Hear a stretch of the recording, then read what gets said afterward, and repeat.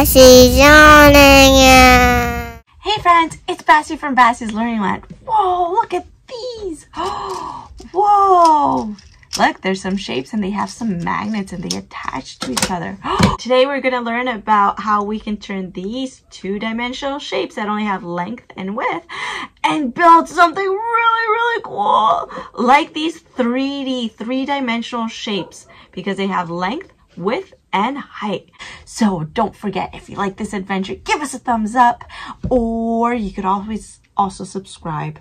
All right, so let's get learning. We should review our shapes. So I'm going to get a shape and we're going to take a look and figure out where it can go. Ooh, look at that face. It looks kind of silly, doesn't it? All right, this shape has 3 sides, 1, 2, and 3. It also has 3 vertices, 1, 2, 3.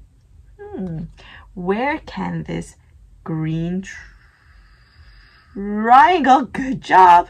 Where can the green triangle go with a silly face? Here it goes. Well done. What about this one?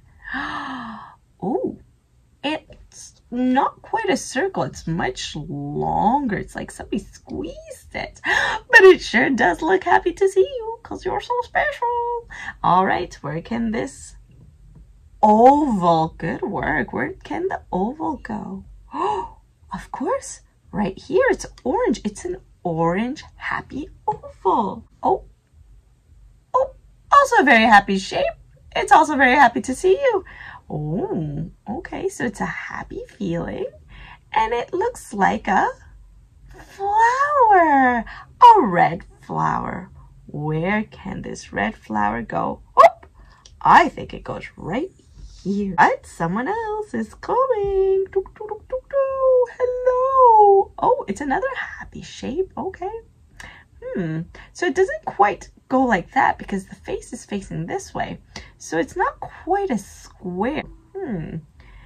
Oh, I think it's right here. Yeah. And we can also call this shape a diamond. Now, I think this next shape is perfect for you because you are a superstar. Oh, it's very happy. And this looks like it's a star because you're a star. You're so special. This next shape is also for you. It's so excited to see you. It is the color red and it is in the shape of a heart. There it goes. This one's kind of looking silly too. It's kind of like a pink color, that's right. Ooh, but let's take a look at this shape. There is 4 of them. 1, 2, 3, 4 sides. And there's 1, 2, 3, 4 vertices. Yeah. So this is called a rectangle. Yes, where can it go? Over here. No, this doesn't have 2 long sides. This rectangle goes right here. There's no tricking you. Oh, look at that. This is a winking face. It closed one eye. Look at that. It's happy though. It's nice and round. Look, it could probably roll. Yep, it's also green. Where does this green shape go? Well, maybe it goes above the orange oval because it kind of looks similar. This is a circle. This one. Oh, what is that? Look, let's count the sides. 1, 2, 3, 4, 5. 5 sides and 1, 2, 3, 4, 5 vertices. Yeah. It's also happy. Has a nice little smile. Maybe it's happy because it's the green color. Oh, there's 2 more spots. Where should it go? Well, over here, of course, because it's a pentagon. Penta means 5.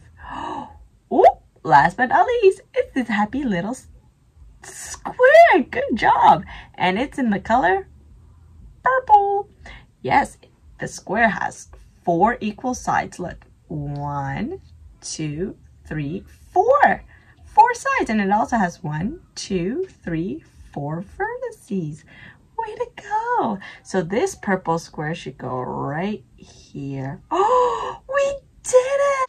All right, so what we're going to do is we're going to use these 2 types of shapes, and we're going to use lots of them to make this next 3D shape.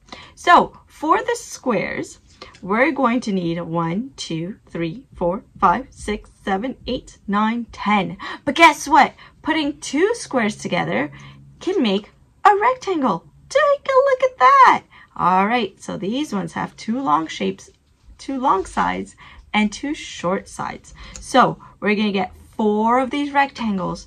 1, 2, 3, 4. And I'm going to make a net. A net is kind of like what we need to have an instruction of how we're going to make that 3D shape. So in this net, we're going to start with 1, 2, 3, 4 rectangles. We're going to squish them together. And the next 2D shape that we need is our squares. We're going to put one on this side and one on that side. And then what magical thing we can do is start folding it up. So here we're going to fold this side up, and this is now going to become a 3-dimensional shape. Whoa! So by using squares and rectangles, now we have made a square prism. Whoa! And these flat parts are called faces. And where these faces meet over here is called an edge. And then here, where these edges meet, this is called a vertex.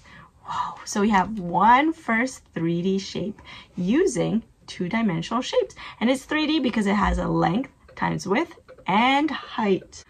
All right, so for our next 3-dimensional shape, we're going to be using a lot of squares. So how many squares? Well, let's count. 1, 2, 3, 4, 5, 6 squares. And now we're going to make our net. Remember, our net is our instructions of what we need to do to build a 3-dimensional shape. So we're going to put 1, 2, 3, 4 squares together, and we're going to attach one square here and one square here. So this is our net.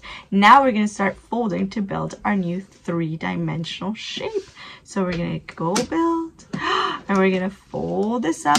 Whoa! And it kind of looks like a box, doesn't it? Whoa, take a look at that. So using all those flat squares, we put it together and we build what is called a cube. Yeah, it has a length times width and a height. Those are the 3 things that make it a 3-dimensional figure. For this next 3D shape, we're going to be using squares, rectangles, and triangles. Now let's count how many of each we're going to use. So we're going to start off with 2 triangles, and we're going to use these squares, 1, 2, 3, 4, 5, 6. And we're going to put them together to make 3 rectangles. 1, 2, 3.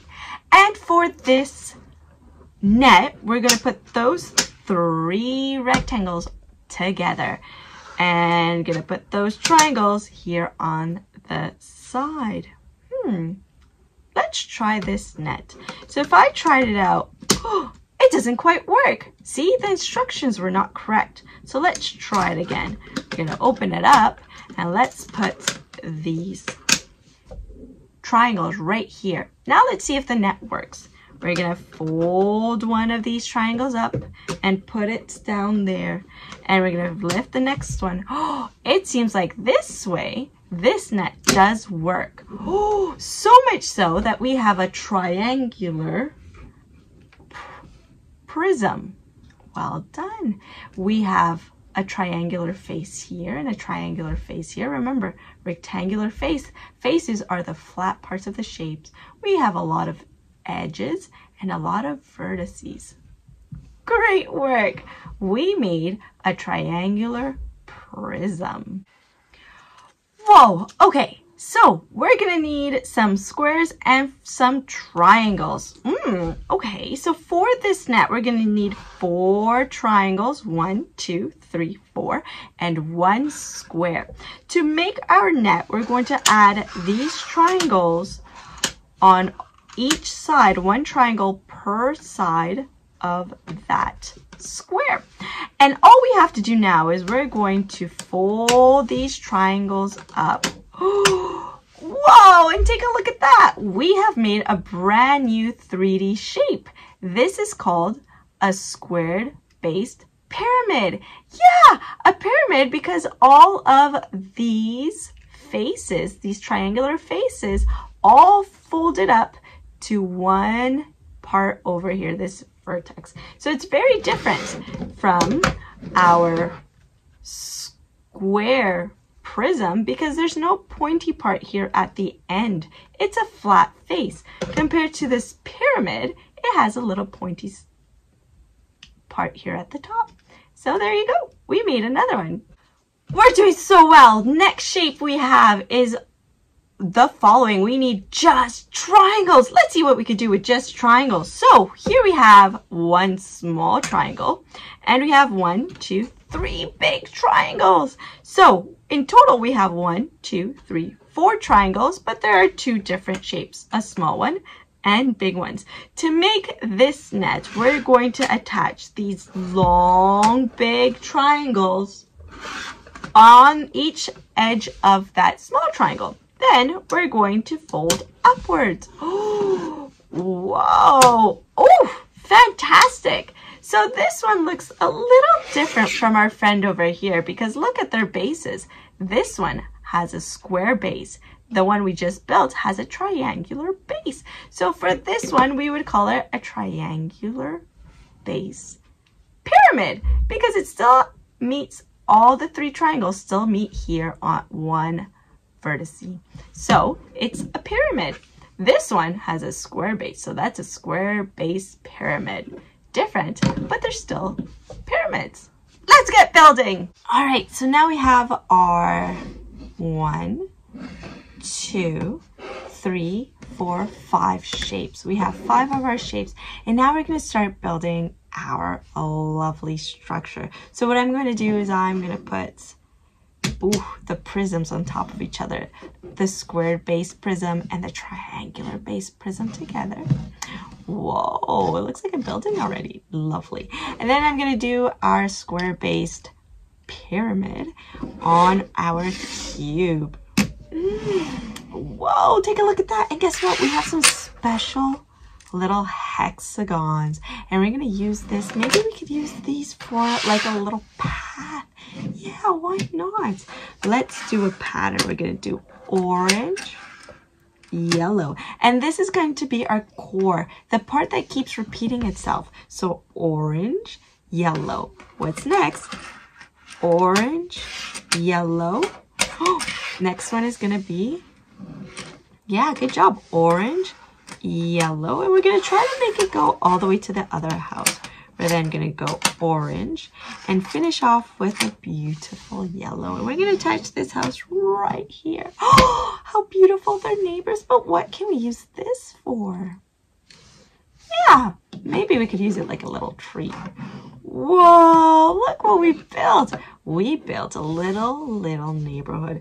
And maybe there's a little car that goes beep, beep, vroom, vroom. Maybe it wants to park over here. Maybe it's driving all the way home. So I want to say thank you so much for following us on this really fun adventure where we get to learn all about 3D and 2D shapes. So remember, 2D shapes are things that are flat just like this. But then you could use these 2D shapes and build something 3D just like this as well.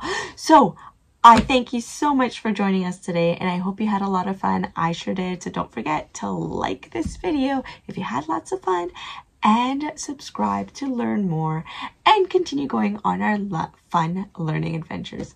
Bye. See you soon. See ya soon.